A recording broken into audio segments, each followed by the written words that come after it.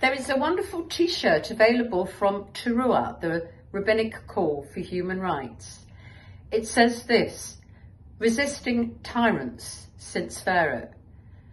Over a year since the Russian invasion of Ukraine, this Pesach seems an appropriate time to consider the deep-seated Jewish passion for freedom. It is epitomized for many in the struggle of Volodymyr Zelensky, the Jewish president of Ukraine, whose grandfather fought the Nazis and who lost family members during the Shoah. Huge credit is also due to members of our own community who have welcomed Ukrainian refugees into their homes during this time.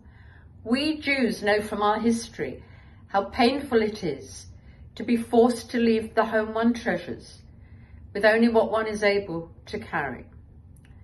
There is a Yemenite Jewish tradition that the celebrant enters the room with his pack on his back and his staff in his hand, as if he had just that minute experienced the exodus from Egypt.